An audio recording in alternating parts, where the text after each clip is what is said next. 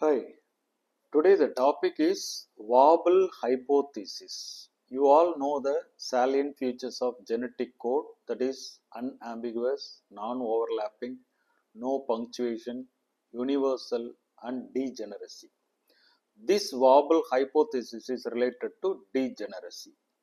Here the logic is single tRNA can recognize more than one codon of amino acids, right? Usually in tRNA, one 3-base sequence, that is anticodon, is there, whereas in mRNA, 3-base sequence of codon is there. So this combination of these two only produces protein synthesis.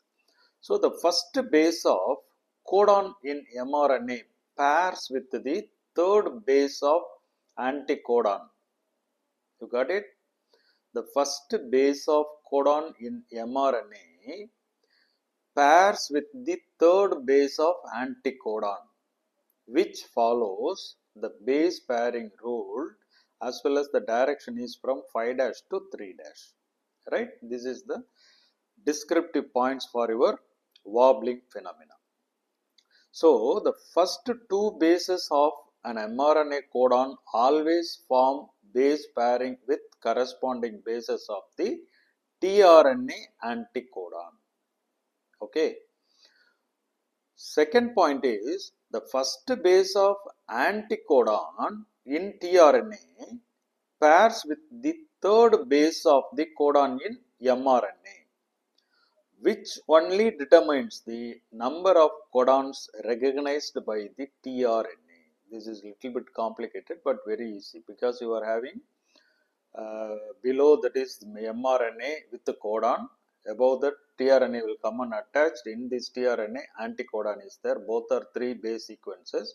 How this will base pairing and producing the amino acid, this is the concept.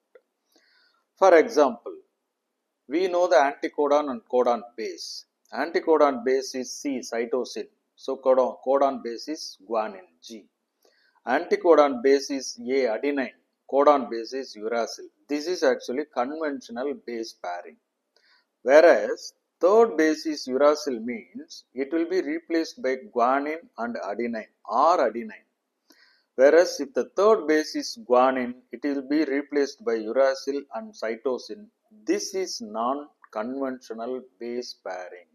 So you should know the conventional base pairing as well as non-conventional base pairing for the wobbling hypothesis.